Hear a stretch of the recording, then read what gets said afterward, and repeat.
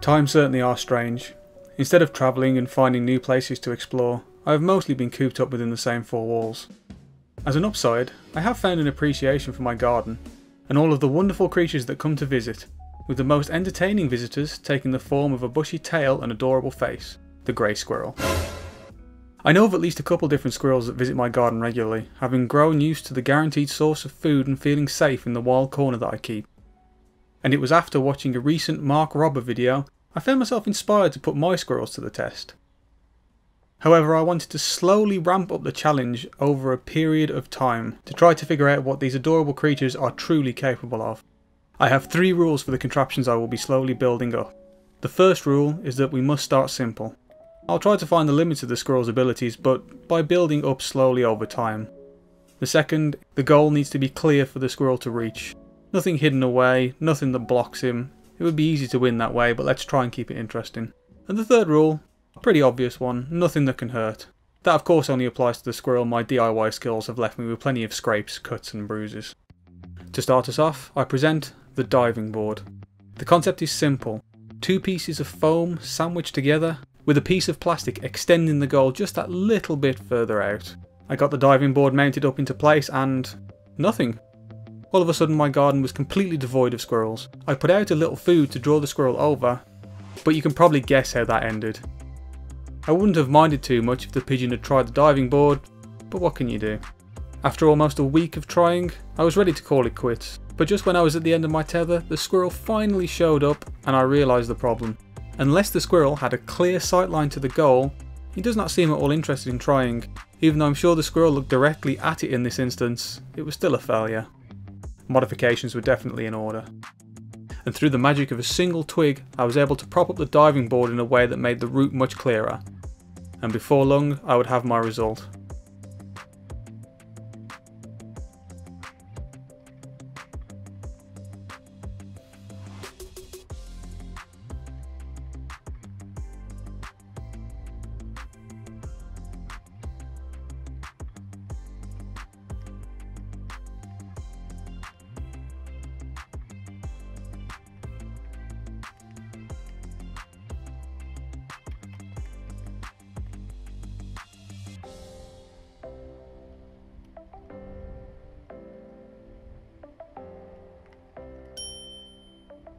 I have to say I was very impressed.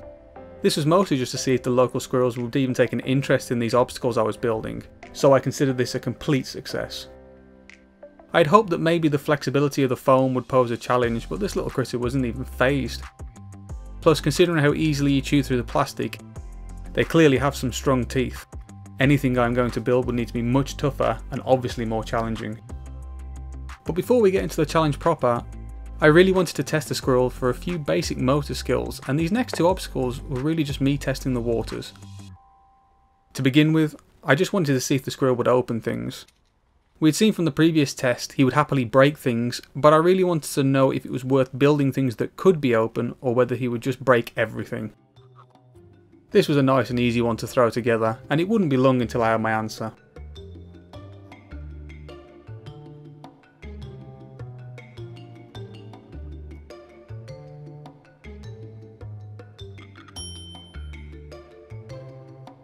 I personally think he was trying to break it open, but he managed to open it, so I consider it a prize well earned. Next up was a little climbing challenge, and I know what you're thinking, of course squirrels can climb.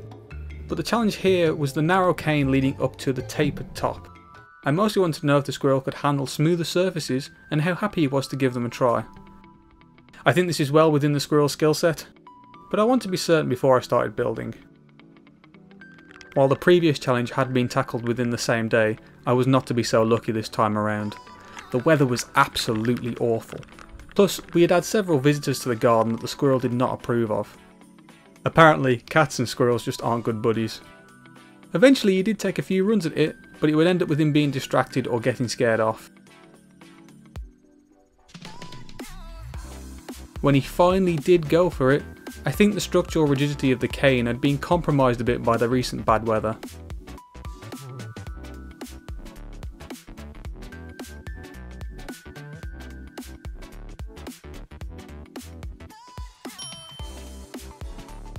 Now I think the squirrel's playing a bit fast and loose with the rules here, but even if I'd explained them to him he probably wouldn't have listened. Besides, I wanted him to get to the food, and he certainly achieved that. I can't really penalise him for my shoddy craftsmanship. This little part may have been a bit of a failure, but it was probably time to get started on the actual challenge. I'd mentioned previously I want the challenges to start easy, so I'm going to begin by expanding on my failed climbing test. This was a little bit more substantial than a cane with a pot on the top, and it was something we could easily build from. And here it is! Quick to throw together, and I doubt it will pose too much of a challenge. I'd give it a 1 out of 10 for difficulty.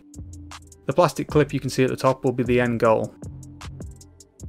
With it mounted into place and ready to go, not too much happened.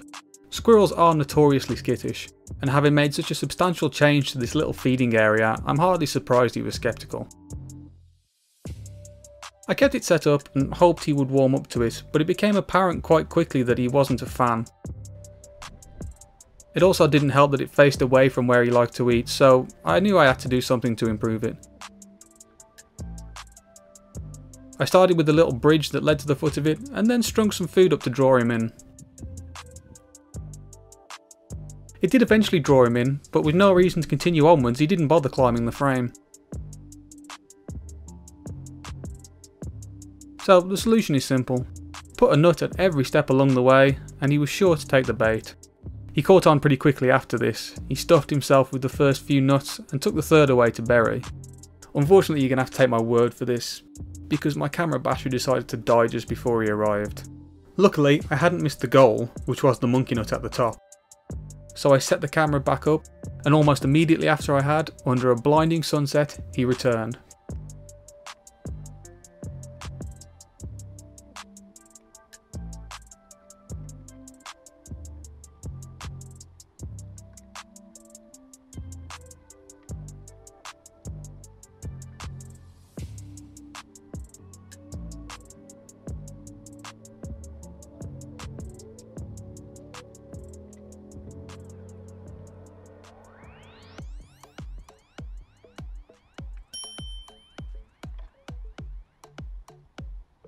Well, I did say this was a 1 out of 10 for difficulty, and he definitely proved that.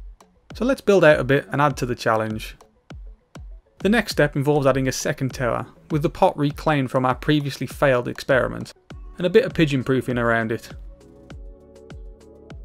The intention is for the squirrel to climb the original climbing frame, turn at the top and bridge the gap. This tests the squirrel's dexterity and rewards him with a small feast at the end. With that done, there was nothing left for me to do but wait.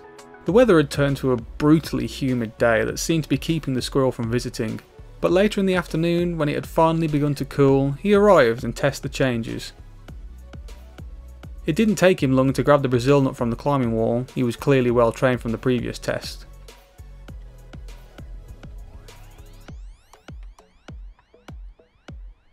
Now all you would have to do is scale the climbing wall and... To be honest, I don't know why I thought he wouldn't be able to climb those square poles. Bit of a lesson learned. But maybe he would still use the climbing wall to get to the pot.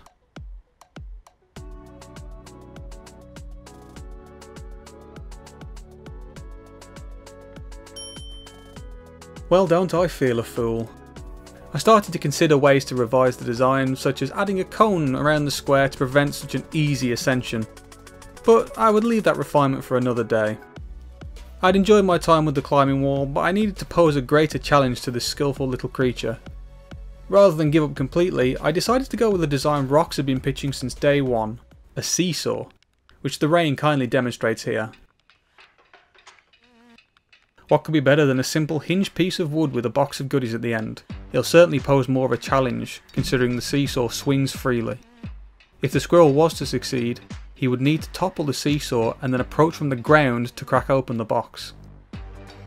This design did have an added bonus, as I was finally able to get my own back on the damn pigeons that kept stealing the squirrel food. As for the squirrel, it would take a little bit of bribery to finally get him to begin to trust the new structure, but before long he was merrily exploring. And before you know it, he had discovered the hidden feature in this obstacle.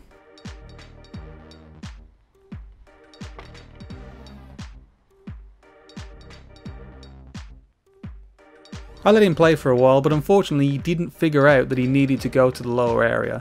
So to help him along, I added a string of monkey nuts to draw him to the bottom. This certainly helped, and I'm sure he was grateful for the extra encouragement. But try as he might, he just couldn't figure the box out. I even tried anchoring an extra nut to the lid of the box to hopefully give him leverage against it, but it still just wasn't enough.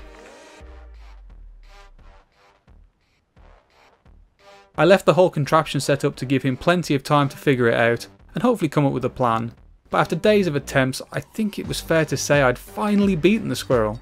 A small victory considering the score, but after days of failed attempts I am definitely taking the point.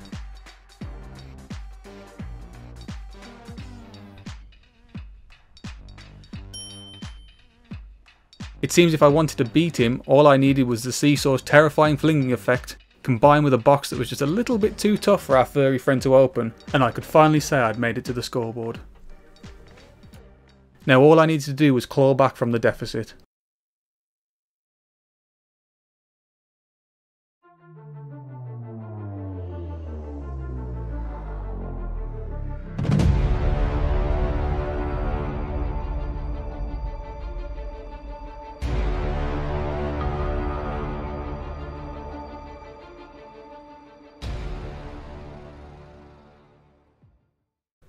He figured it out overnight.